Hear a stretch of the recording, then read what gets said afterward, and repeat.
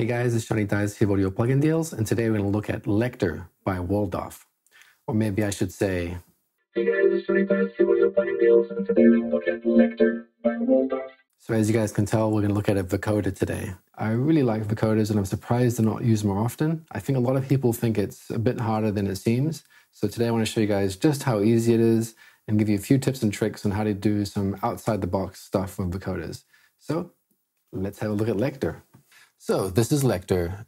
As you can see, it's a really cool looking interface. Might be a bit intimidating at first, but I'm going to explain it very shortly. The first thing I want to show you guys is I want to run a percussion loop through Lector. So when usually you think of vocoders, you think about voices, but they can do a lot of amazing things with percussion as well, as we're going to see.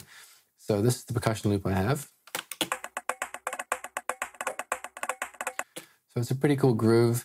I'm not too sold on the sound though, so that's why I want to put it through this vocoder and see what happens. So I'm just going to turn it on. Nice. So at the moment, what we're hearing is like a default carrier tone. So in this corner here, you can control the volume of the vocoder overall. You can increase the volume of the carrier signal. So at the moment, it's like a diagnostic test tone. And you can also... The speech is the mixing of the original signal. It's pretty cool. So what I want to do is I'm going to change this from down here. You can change it from latch to normal. So that means that now it's not going to be a continuous carrier tone. We'll have to actually send some MIDI information. So let's do that. So I'm just going to create a MIDI track. Let's call it Lector perk. And all you have to do is make the output of your MIDI channel the input for your Lector. So there it is. So now, if we play a chord,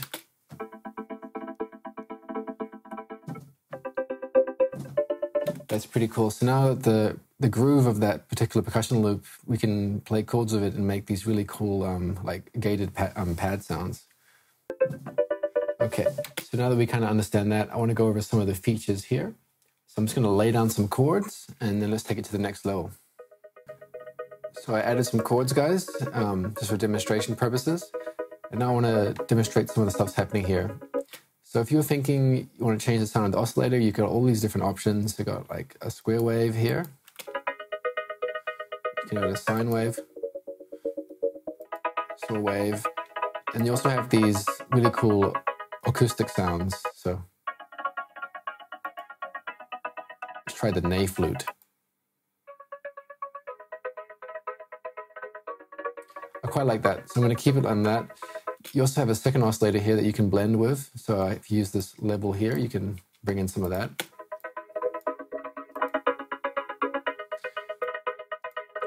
You can also add a bit of glide on there. That's pretty cool. That's using the glissando effect. You have an awesome filter over here, so just got to turn that on. Got band pass, all kinds of different options here. Resonance. Cool. And then over here you have the synthesis filter bank, so you can actually filter the incoming audio and make some really unusual and interesting sounds. So let's try that out. Let's sync it up, and then that's pretty cool. Let's do the low one as well. So guys, that's pretty awesome. And if you remember, our original percussion loop sounded like this. So that's pretty awesome. But I know you guys are thinking, you guys want to hear some voice going through the vocoder. So what I've done is I've actually recorded some of myself speaking, and let's see what we can do. So I recorded a message of hope for the people. It's pretty dark times at the moment, so I wanted to do something positive. Here's what we got. Everything is good. Everything's okay. So I'm not very proud of this. This is not my finest work, but I'm hoping with Lector we can transform that into something that's listenable. Okay, so I've got another default instance of Lector here, and let's just hear how that sounds. So at the moment it's just doing, it's in the latch mode. So what I'm going to do, let's put it into normal, and I'm feeling kind of lazy, so what I'm going to do is just everything is good, MIDI. Let's send that to everything is good. And I'm just going to take the chords from up here and put them here. And let's see what it sounds like with a square wave.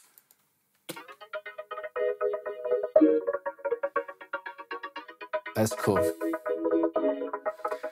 I'm pretty impressed by that. And this also gives me an opportunity to talk about this unvoiced detector up here. So if you're feeling like the vocoder is not picking up on some of your sibilants and some of the finer details of your voice, you can actually include some more detail with this feature here. So let's try it out.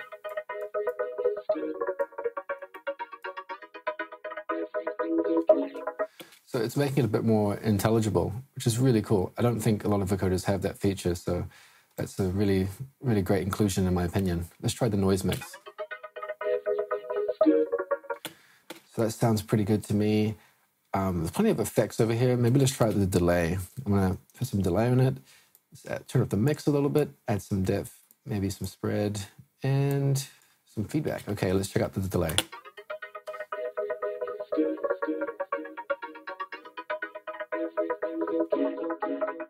So as you guys can see, there's all these different effects over here. I've just added some delay, and I'm pretty happy with the result. So I feel like we've got a bit of a track going here now. So what I want to do is add a bass line. And I think Lector's up to the job. So guys, I've made a bass sound just using a sine tone and oscillator 1, and a bandpass filter on it. And all I'm doing is got some MIDI on another track, and that's feeding into this particular Lector instance. Got a little bit of glissando happening there too. And over here you'll see I've got the carrier turned on and not the vocoder or the speech. So in this instance, I'm just using Lector as purely a synthesizer. And as you guys can hear, the Waldorf synth sound is really, really clean and quite nice. With the inclusion of bass, I feel like we're starting to get like a track going here. So what I want to do is bring in some drums. Nice.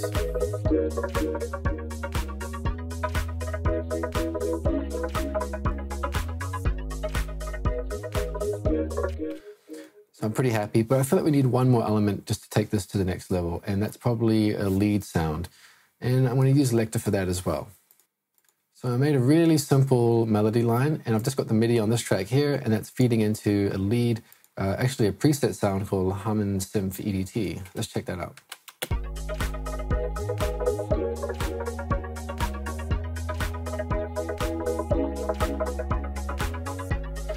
Pretty cool.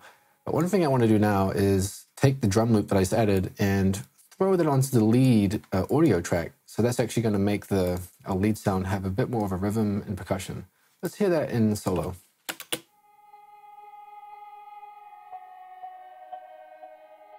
That's pretty cool. And I'm going to turn off the audio on the next one.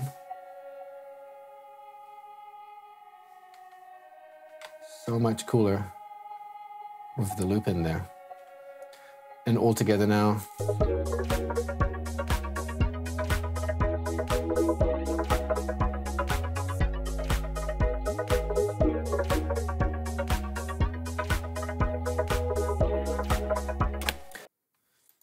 All right, guys, the last thing I want to show you guys is the sidechain feature here. And for some reason, if you decided the oscillators didn't have the right sounds for you, or you didn't get something from these acoustic sounds, you can actually send through your own signal and blend that with the audio. So I'm just going to take our lead sound here. I'm just going to mute this, and this is what it sounds like at the moment. So this is just the basic synth that comes in Cubase that I'm using. And I'm going to send this to the sidechain here. So add sidechain, awesome, there it is. And let's check it out. That's pretty cool. And without it, it sounds dead. It needs it. And the whole track.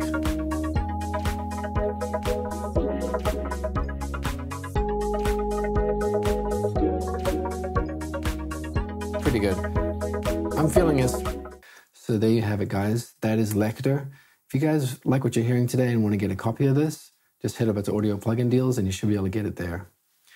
If you found this video interesting and want to get more tips and tricks like this, just hit subscribe and you won't miss any videos. And if you like this video and think it's worth a thumbs up, please hit like. And that's about it, guys. I'll see you next time.